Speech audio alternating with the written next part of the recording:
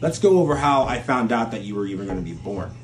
I'm in college and I'm asleep. It's a Saturday morning and I get a phone call from your mom, and it's like, it was early. It wasn't too early, but it was like 4 or 5 o'clock in the morning. And I get the phone call and I go, hello, and I'm, hello? And your mom answers, or your mom says, hi Josh. And what are you doing? Sleeping. Okay, well, I'm pregnant.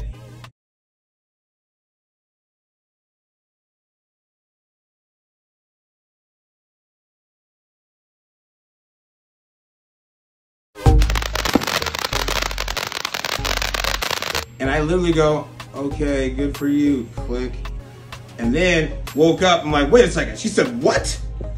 Called her back, and that's when she told me, okay? And at the time, I wasn't too excited about the situation, only because of everything else revolved around it. But honestly, you've been one of the biggest blessings that our family has had, and I love you so much. I am extremely proud of you. I still have videos of you going, and when I was working out Isaac and you running behind him saying, go Isaac, go! You've done so much. And what I love though is the fact that you are so passionate about acting and being an entertainer. And I remember when you were like, hey, Uncle, I don't really want to play sports, and you thought that I was going to be upset. Not even close. Hey, I don't care what you do, whatever you do, you need to attack it like it's a sport. You need to attack it and be passionate about it. And you said, okay.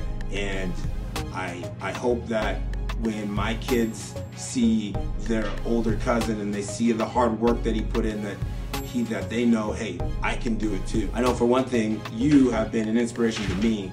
I know that when I was coaching basketball, and then I got a government job, and I remember you told Joy that you were kind of bummed out that I kind of lost my dream and didn't go for that.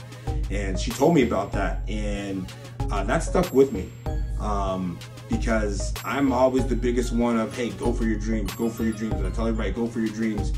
And for about 2 years there, I said, hey, I'm gonna go for the money, which, you know, needed the money, but wasn't very happy. And what I love is that was that reminder of me of, hey, you need to go for being happy. You need to go for your dream, which will make you happy, which will make everybody else around you happy. So I'm extremely proud of you.